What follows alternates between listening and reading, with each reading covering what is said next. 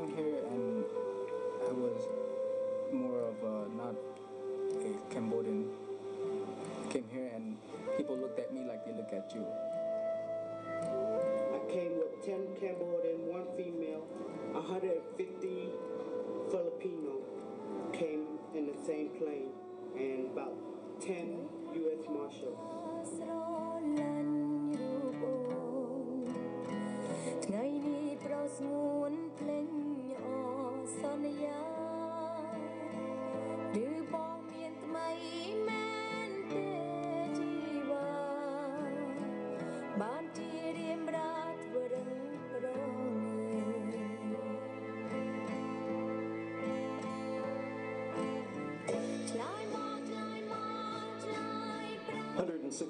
Have arrived, 4 have died. Some totally resist being here and just fight it every day in the way they dress, the way they move, the way they act, the way they talk, the way they drink. Yeah, it was hard in the beginning. I'm still not used to the people, you know, talking about my weight or, you know, his piercings. I used to sell dope in the streets, man.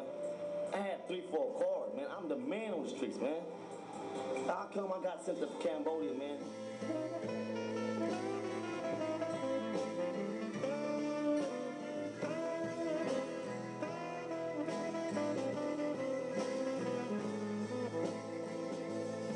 I know a lot of returnees, if they get in trouble, they have no families here to go visit them and provide them with the basic needs. They're really in shock for months. They don't know how to function here.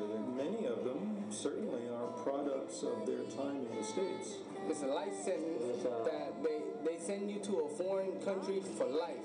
We think over 2,000 Cambodian Americans who could be deported.